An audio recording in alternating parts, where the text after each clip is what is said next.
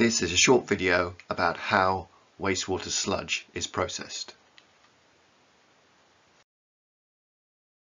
Sludge is the main waste stream from purifying water, both water for drinking and wastewater for discharge to the environment.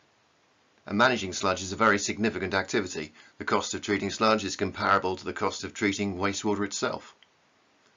The characteristics of the sludge generated depends on both the original feed water quality and the nature of the water or wastewater unit operation from which the sludge derives.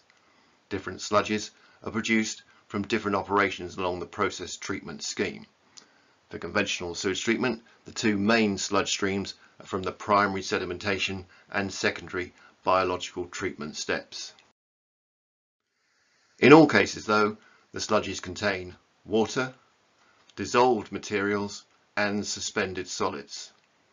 The solids are predominantly organic if it's a wastewater sludge, and the suspended solids make up anything up to around 5% of the sludge. Now the aim of processing the sludge is to reduce its volume, capture and use the resources in the sludge, and or make it safe for discharge. And there are essentially two overall methods for doing this. Firstly, consolidation aims to reduce the sludge volume by removing the water and the associated dissolved solids. The simplest of these processes is gravitation. The solids are allowed to settle and the supernatant liquid removed, reducing the sludge volume as a result. The solids can also be removed by straining or the water removed by evaporation, as with sludge drying beds. Destruction, or solids reduction, normally uses heat or electrical energy to convert the organic carbon either to carbon dioxide if the conversion is in the presence of air, or to methane if air is excluded.